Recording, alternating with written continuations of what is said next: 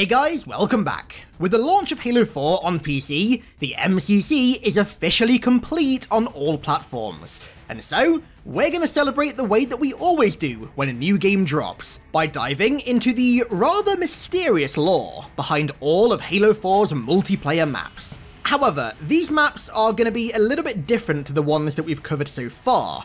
So, with Halo 4, 343 officially canonized Halo's multiplayer as wargame simulations. Think the VR training from Metal Gear, but for Spartans, not for next generation special forces. However, despite the fact that all the maps your multiplayer games take place on are simulated, the maps themselves do actually exist. UNSC science teams create scans of real-world environments to be later recreated in the wargame simulations. So every map and location that we're going to look at today is real, it does exist. It's just that the version that you're playing on in multiplayer is just a simulated recreation of that real environment.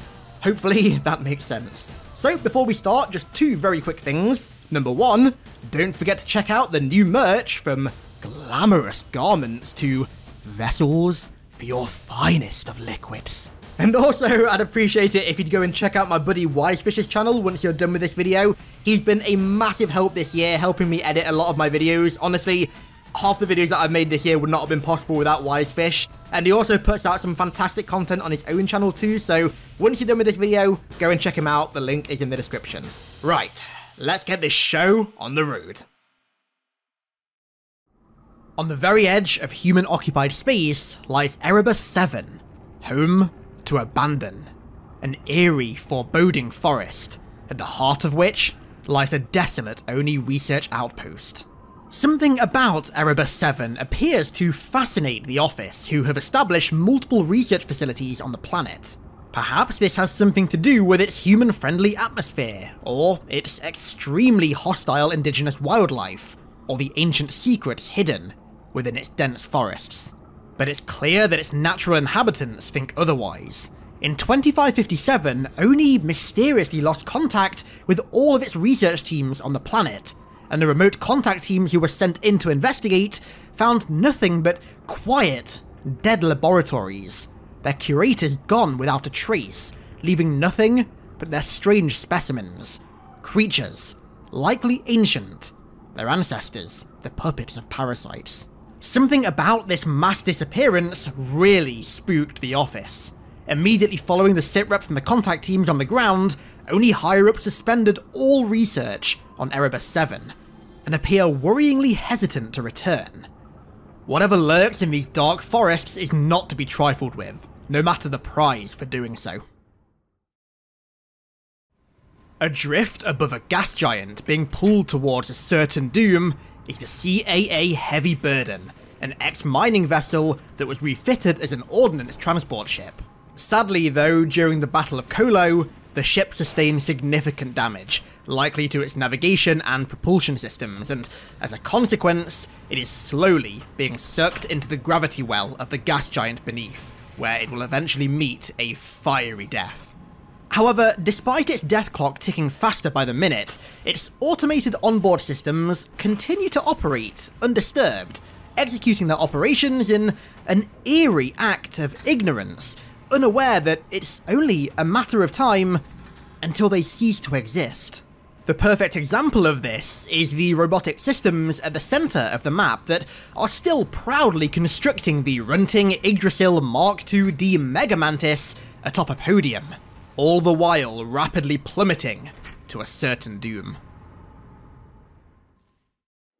Complex, or as it's known by all in the UNSC, Galileo Base, was a UNSC research facility on the northeastern coastline of Requiem's largest continent, that was built around a foreigner artifact that scientists were excavating.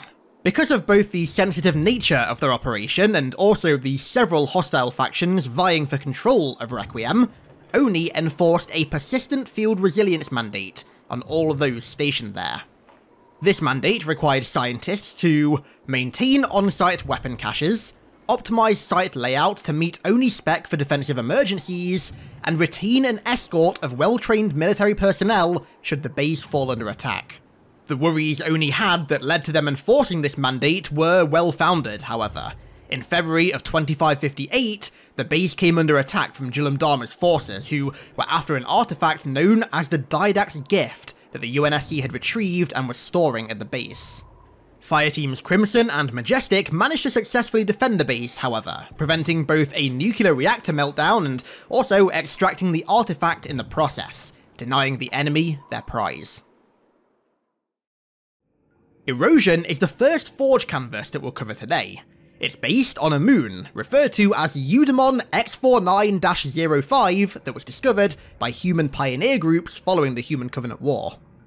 During the war, humanity lost a significant number of its colonies, and so, in the years following, the UNSC dispatched advanced pioneer groups to survey potential new inhabitable worlds, one of which, luckily, stumbled across Eudemon. However, many concerns remain regarding the moon's structural integrity. If erosion is one of many swampy cave systems lying just beneath the surface of this rock, it may not be the safest moon to try and colonize. Exile is a site where a valiant few turned certain doom into prosperity. During the Human Covenant War, the UNSC Diadochi, an ammunition ship commissioned by the UNSC Navy, violently crash-landed on a previously undiscovered planet just outside of one of the UEG's interplanetary trade routes. Those lucky few who survived the crash managed to salvage provisions from the wreckage and turn it into a makeshift shelter, in which they lived for years. By the time rescue and recovery teams finally arrived, the marooned crew had created a bustling, healthy community, thriving in the ruins of their ship. Following their rediscovery, the planet they crashed on was named Partition, in reference to the inspiration the Navy took from ancient Greek history when naming their ammunition ship. High up in the skies of Requiem sits Haven, one of many harmonic resonance platforms that once hovered among the clouds of the Shield World. These facilities played crucial roles in the maintenance of the world, facilitating the monitoring and management of its solar preservation system, which, in layman's terms, means that it was responsible for one of the miniature artificial stars that illuminated the interior of the Shield World, baking it in false sunlight. It goes without saying how crucial sunlight was in maintaining the natural life that inhabited the interior of this world, and without the Haven facility and the other elaborate facilities like it, Requiem's surface would have been a dark, dead place. However, the Haven facility in particular may also have a more important yet still unknown purpose. When the Master Chief interacted with the Librarian's imprint when she accelerated his evolution, she did so on the edge of the Haven facility. Now, whether this facility in particular harnessed some ancient power that the others did not is unknown, but it definitely bears theorizing. Impact, the second Forge canvas, is in fact an Oni archaeological site on a remote asteroid, drifting through unknown space. The reason for setting up shop on such a seemingly mundane rock is quite possibly cataclysmic in its importance. In 2547, one of their patrol drones recorded a particularly violent meteor collision, and the research site was quickly set up to investigate.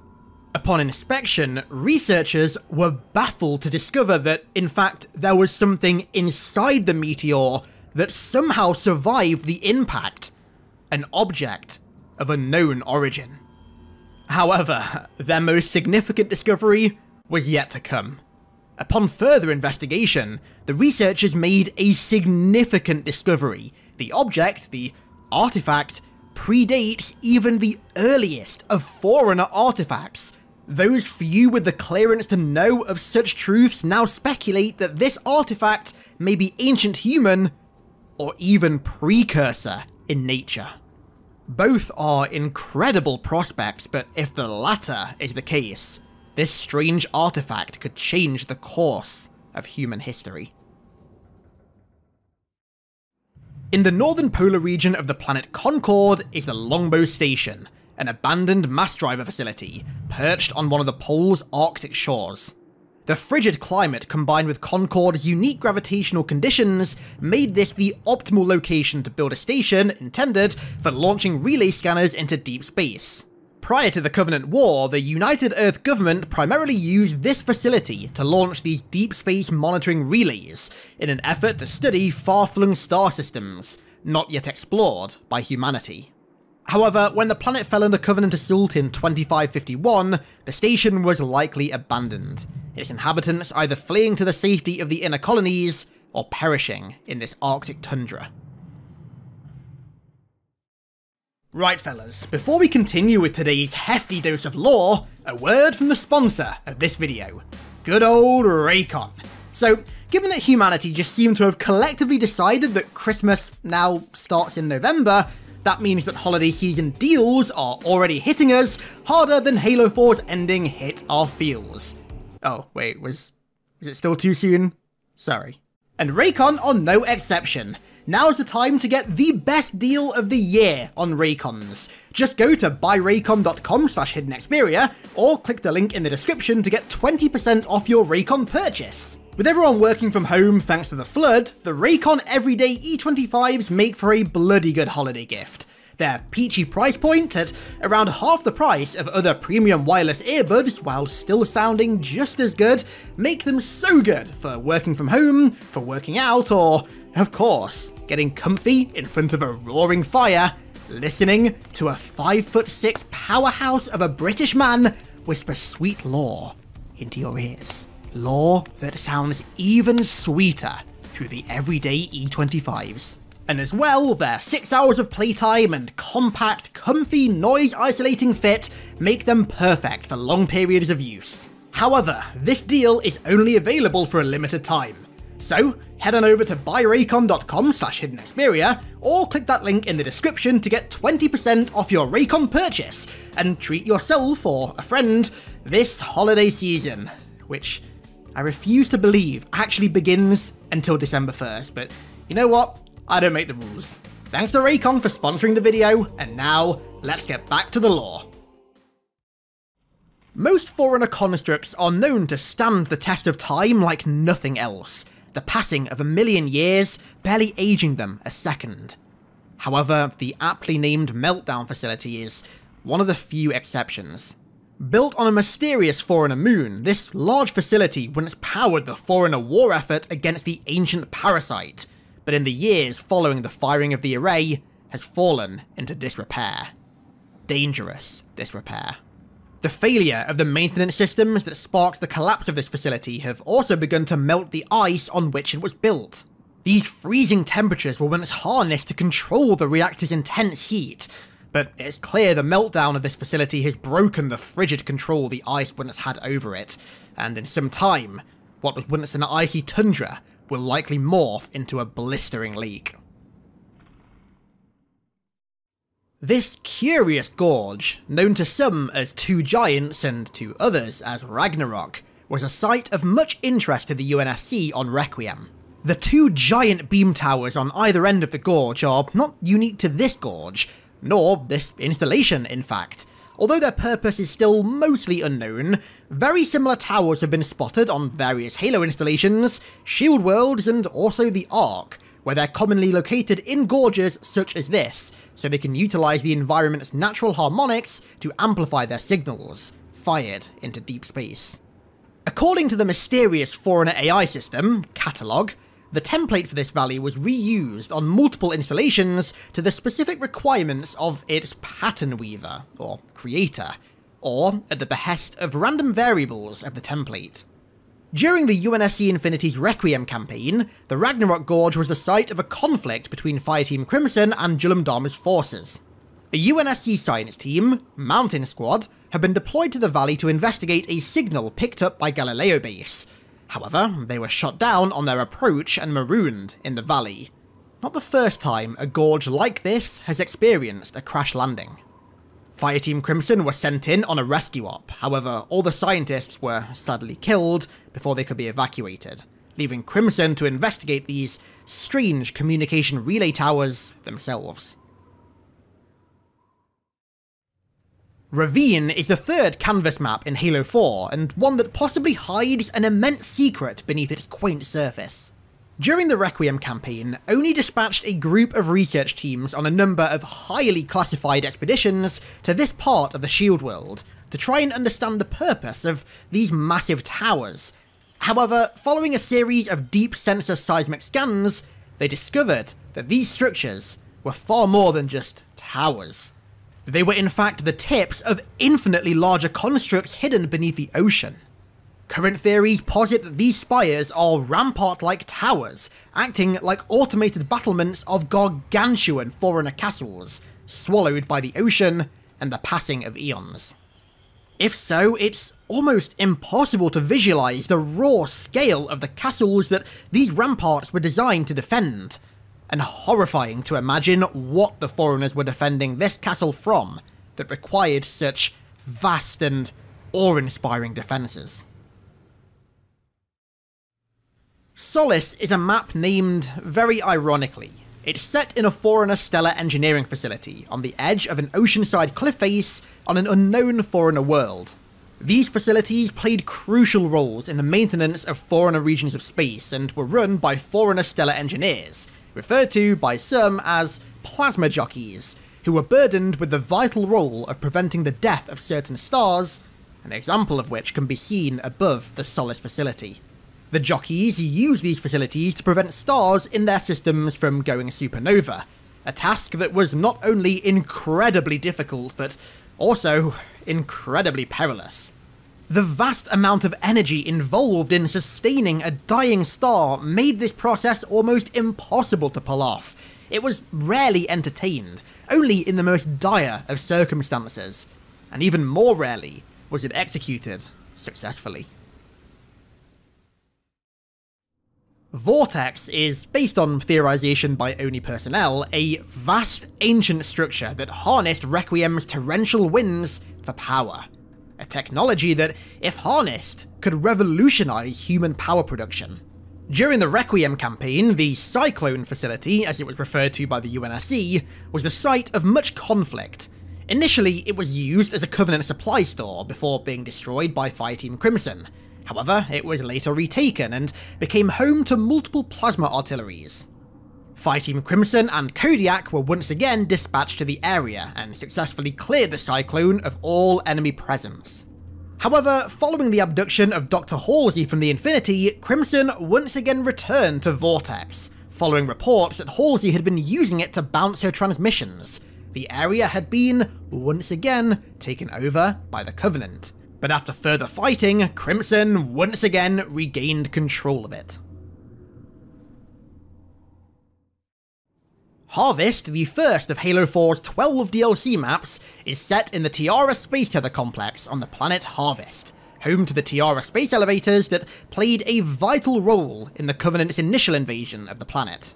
Given that Harvest was an agricultural world, this space elevator complex, and others like it, were key in exporting the grain harvested here throughout the colonies. However, when the Covenant arrived, these facilities would be repurposed in a rather sinister way. What was once used to provide sustenance and life to billions among the stars became a conduit for transporting alien troops and supplies onto the planet, allowing the Covenant to achieve their first major victory over humanity in what would be a long and bloody war. Located on Muroto, one of the moons of the planet Kaiseti 4, the orbit of which was the site of one of the first major battles in the Covenant War, Shatter is a facility created by Materials Group, the division of the UNSC responsible for the creation of Mjolnir. This grim, dark, and rather moody place was once a mining facility, no doubt where Materials Group would harvest rock and metals to later be used in highly experimental military hardware. However, excessive volcanic activity on Muroto seems to have concluded their mining operation. An operation that, if the surroundings are anything to go by, had been underway for quite some time. As the name implies, wreckage is the site of multiple large vessel crash sites. The carcasses of both a UNSC Paris-class frigate and a Covenant Lich lie on this cliff face. However, what brought these vessels down was more than likely not a naval conflict. Rather, it's more than likely that the large spires off in the ocean had something to do with it. It seems these vessels stumbled across the ancient Maginot Line, of which this planet is part of.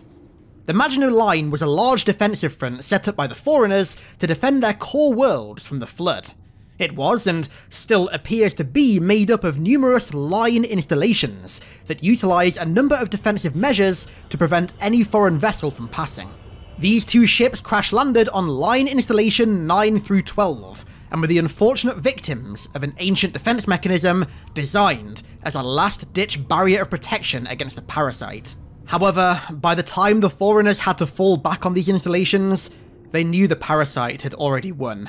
Too much of the galaxy had already been consumed for these defences, as effective as they may be, to prevent the inevitable. Although it is interesting to note that they still protect the Orion Arm to this date. Perhaps they'll prove useful in the wars to come, or, God forbid, when the parasite chooses to make its grand return. Landfall is a shipping port in Casba City on the planet of Tribute. Prior to the Covenant War, Tribute was a hotbed of insurrectionist activity, with a number of anti-insurrection operations being conducted in its cities.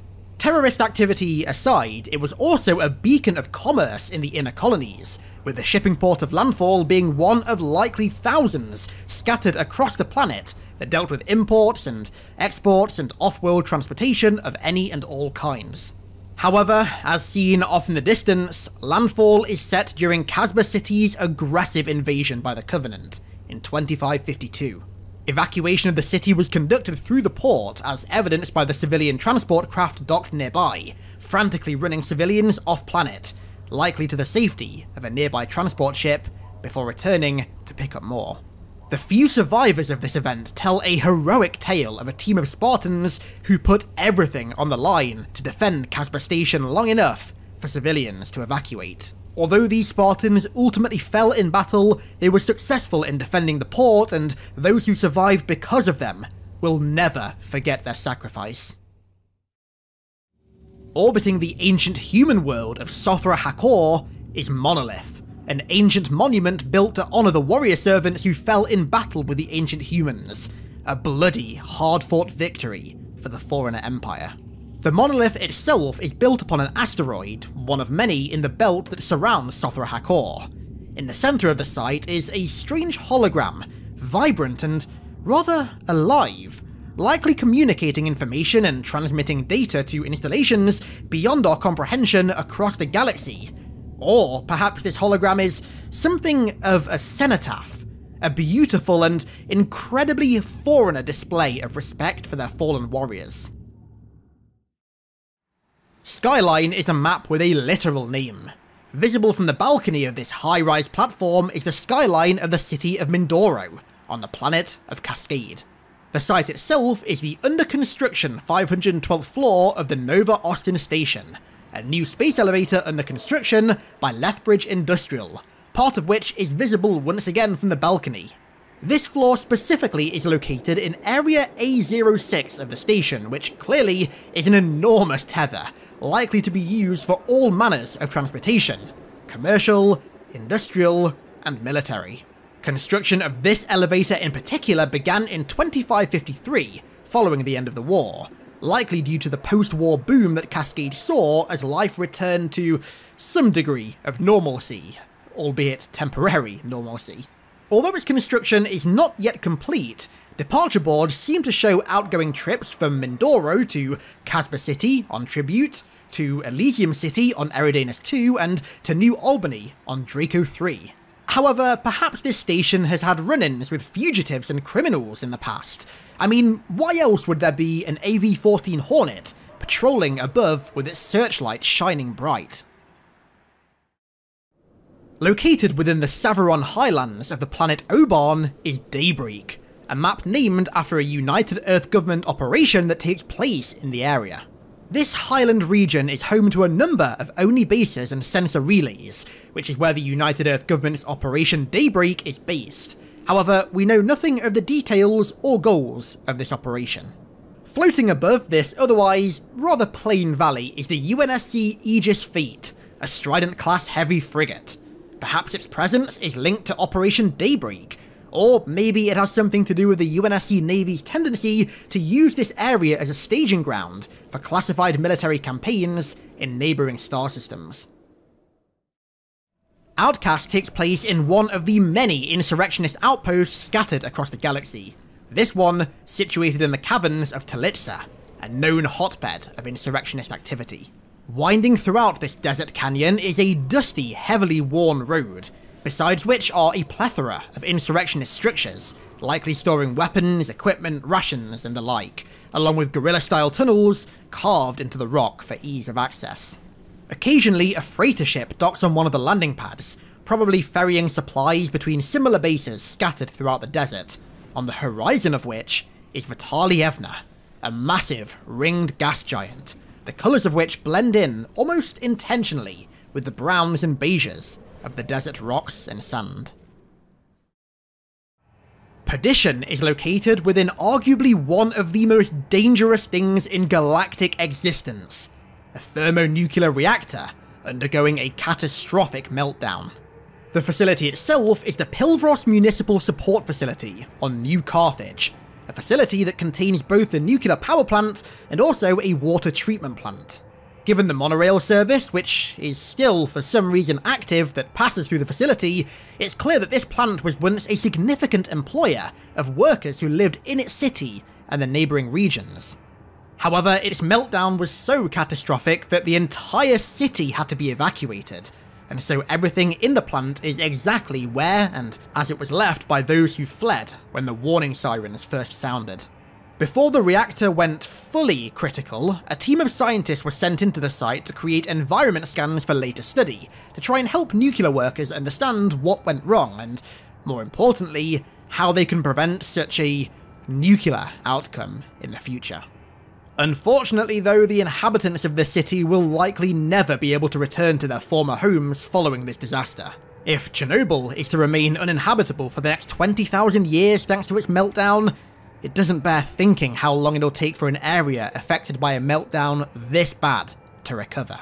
Perhaps by the time it does recover, the infamous 21st century video game Ringworld Limitless will finally be on store shelves throughout the colonies. One can but dream.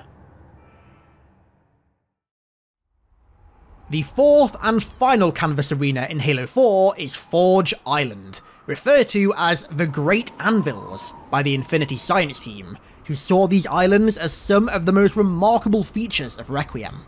Little is known of these oddly flat rock formations besides that they resided in a peninsula southwest of Requiem's smallest continent. Perhaps, like the spires found in Ravine, they're just the tip of the iceberg, and much larger rock formations exist beneath the water, but we'll never know for sure. Despite UNSC training instructors' love of the pit, favouring it over other training arenas thanks to it being a physical arena as opposed to a virtual arena, the Pitfall facility, identical in almost every way to the pit, was remade for wargame simulations. Pitfall is set in the now abandoned UNSC Thorenberg Combat Training Facility, possibly one of many like the pit to share this layout and design. Whether this is due to its proven effectiveness at training soldiers is unknown, but regardless of how beloved and effective this arena layout may be, it was for some reason abandoned and left to be consumed by the sands of time, a decaying, lost imitation of its now superior brother. Why it was abandoned is unknown. Perhaps it was the Covenant, perhaps it was budget cuts, or perhaps real-world training really is surplus to requirement in the era of VR training. And so, here we are at the final map of today, Vertigo, a UNSC weather research site on a rocky beach on the colony world of Tessera.